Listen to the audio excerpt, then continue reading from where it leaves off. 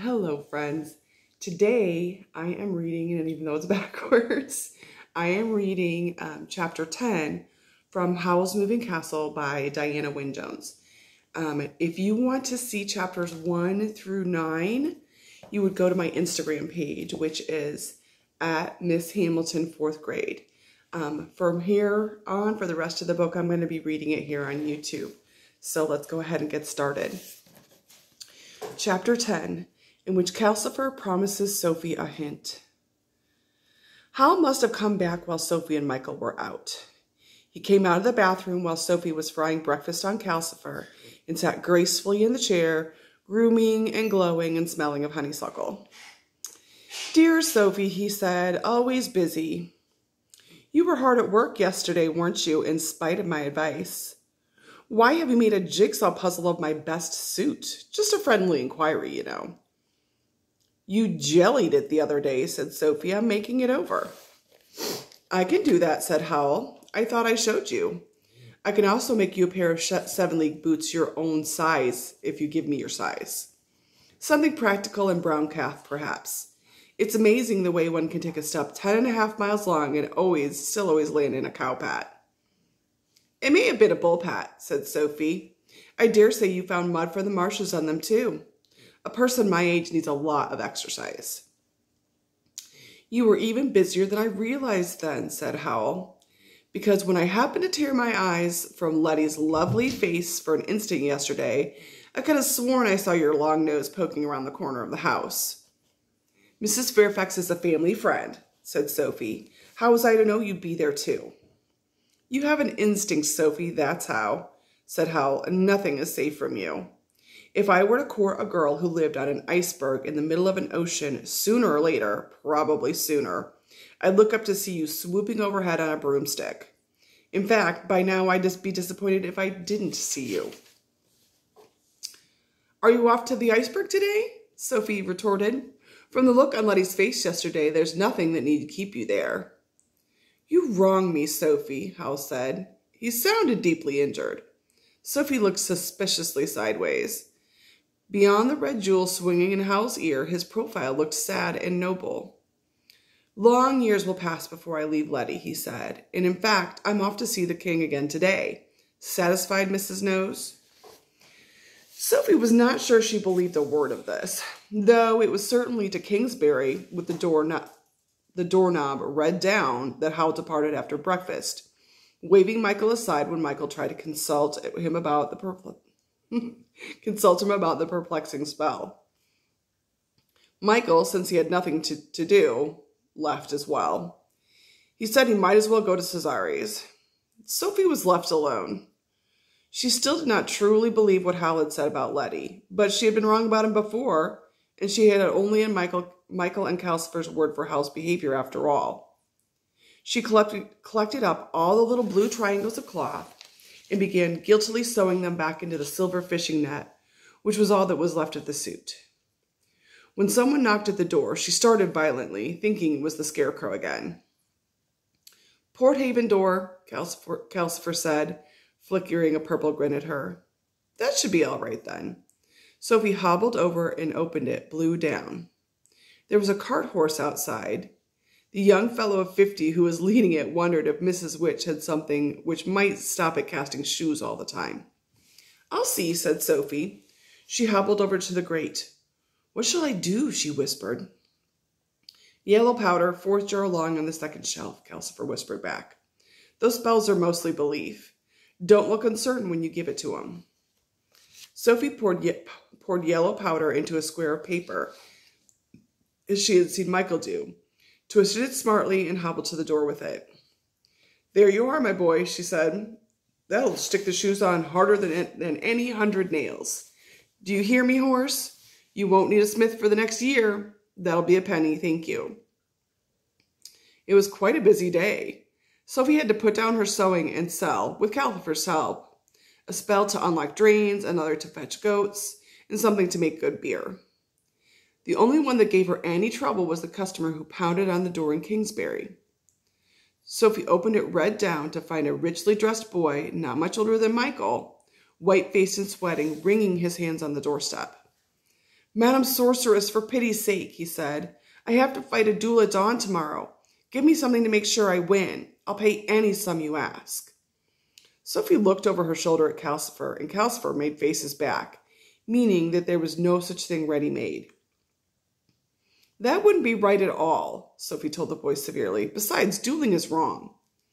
Then just give me something that lets me have a fair chance, the lad said desperately. Sophie looked at him. He was very undersized and clearly in a great state of fear. He had that hopeless look a person has who always loses at everything. I'll see what I can do, Sophie said. She hobbled over to the shelves and scanned the jars. The red one labeled Cayenne looked the most likely. Sophie poured a generous heap of it on the square of paper. She stood the human skull beside it. Because you must know more about this than I do, she muttered at it. The young man was leaning anxiously round the door to watch. Sophie took up a knife and made what she hoped would look like mystic passes over the heap of paper. You are to make it a fair fight, she mumbled. A fair fight, understand? She screwed the paper up and hobbled to the door with it. Throw this in the air when the duel starts, she told the undersized young man, and it will give you the same chance as the other man. After all, whether you win or not depends on you. The undersized young man was so grateful that he tried to give her a gold piece. Sophie refused to take it, so he gave her a two-penny bit instead and went away whistling happily. I feel a fraud, Sophie said as she stowed the money under the hearthstone. But I would like to be there at that fight. So would I, crackled Calcifer. When are you going to release me so that I can go and see things like that? When I've got even a hint about this contract, Sophie said. You may get one later today, said Calcifer. Michael breezed in towards the end of the afternoon. He took an anxious look round to make sure Howl had not come home first and went to the bench. When he got things out to make it look as if he had been busy, singing cheerfully while he did. I envy you being able to walk all that way so easily, Sophie said, sewing a blue triangle to a silver braid. How is my niece? Michael gladly left the workbench and sat on the stool by the hearth to tell her about his day. Then he asked about Sophie's. The result was that when Howl shouldered the door open with arms full of parcels, Michael was not even looking busy. He was rolling around the stool, laughing at the duel spell.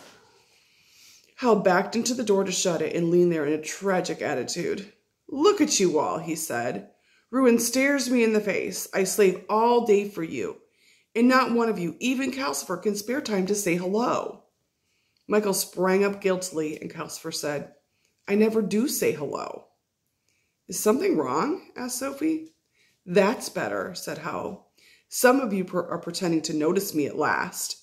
How kind of you to ask, Sophie. Yes, something is wrong. The king has asked me to officially find his brother for him, with a strong hint that destroying the Witch of the Waste would come in handy too. And you all sit there and laugh. By now it was clear that Howl was in a mood to produce green slime any second. Sophie hurriedly put her sewing away. I'll make you some hot buttered toast, she said. Is that all you can do in the face of tragedy? Howl asked. Make toast? No, don't get up. I've trudged here laden with stuff for you, so that the least you can do is show polite interest. Here. He tipped a shower of parcels into Sophie's lap and handed another to Michael. Mystified, Sophie unwrapped things. Several pairs of silk stockings, 2 parcels of the finest cambric petticoats and with flounces, lace, and satin insets, a pair of elastic-sided boots in dove gray suede, a lace shawl, and a dress of gray-watered silk, trimmed with lace that matched the shawl. Sophie took one professional look at each and gasped. The lace alone was worth a fortune. She stroked the silk of the dress, awed. Michael unwrapped a handsome new velvet suit. You must have spent every bit that was in the silk purse, he said ungratefully. I don't need this. You're the one who needs a new suit. Howl hooked his boot into what remained of the blue and silver suit and held it up ruefully. Sophie had been working hard, but it was still more whole than suit. How selfless I am, he said. but I can't send you and Sophie to blacken my name to the king in rags. The king would think I didn't look after my old mother properly. Well, Sophie, are the boots the right size? Sophie looked up from her odd stroking. Are you being kind, she said, or cowardly? Thank you very much, and no, I won't. What ingratitude, Howl exclaimed, spreading out both arms.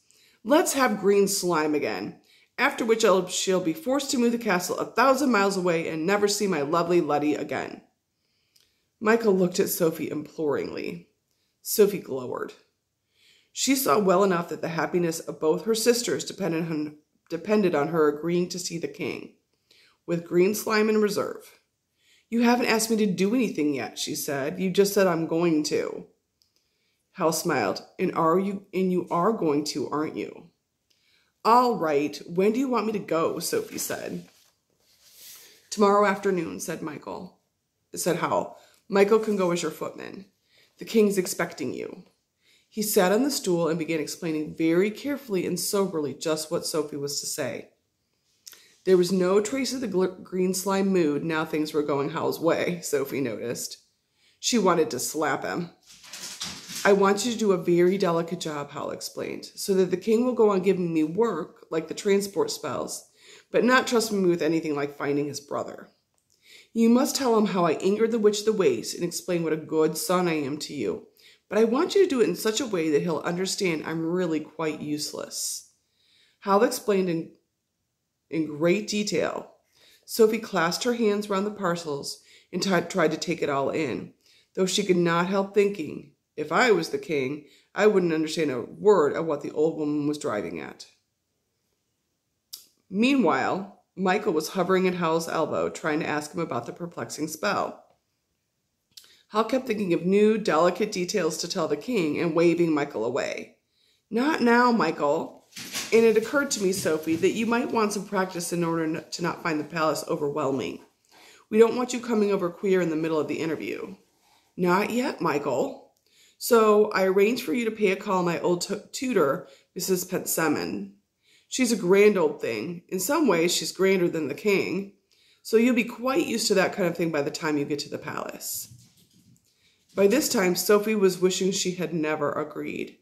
She was heartily relieved when Howl at last turned to Michael. Right, Michael, now your turn. What is it?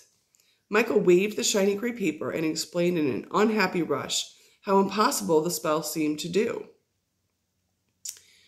Howl seemed faintly astonished to hear this, but he took the paper, saying, Now, where was your problem? And spread it out. He stared at it. One of his eyebrows shot up. I tried it as a puzzle, and I tried doing it just as it says, Michael exclaimed. But Sophie and I couldn't catch the falling star. Great gods above, Howl exclaimed. He started to laugh and bit his lip to stop himself. But Michael, this isn't the spell I left you. Where did you find it? On the bench, in that heap of things Sophie piled around the skull, said Michael. It was the only new spell there, so I thought. Howl leaped up and sorted among the things on the bench. Sophie strikes again, he said. Things skidded right and left as he searched. I might have known. No, the proper spell's not here. He tapped the skull thoughtfully on its brown, shiny dome. You're doing, friend? I have a notion you come from there. I'm sure the guitar does. Sophie, dear? What? Said Sophie. Busy, old fool, unruly Sophie, said Howl. Am I right in thinking that you turned my doorknob black side down and stuck your long nose out through it? Just by finger, Sophie said with dignity. But you opened the door, said Howl, and the thing Michael thinks is a spell must have got through. Didn't it occur to either of you that it doesn't look like spells usually do? Spells often look peculiar, Michael said. What is it really? Howl gave a snort of laughter. Decide what this is about. Write a second verse. Oh, Lord, he said and ran for the stairs. I'll show you, he called as his feet pounded up them. I think we wasted our time rushing around the marshes last night, Sophie said. Michael nodded gloomily. Sophie could see he was feeling a fool. It was my fault, she said. I opened the door. What was outside? Michael asked with great interest. But Howl came charging down the stairs just then. I haven't got that book after all, he said. He seemed upset now. Michael, did I hear you say you went out and tried to catch a shooting star? Yes, but it was scared stiff and fell in a pool and drowned, Michael said. Thank goodness for that, said Howl. It was very sad, Sophie said.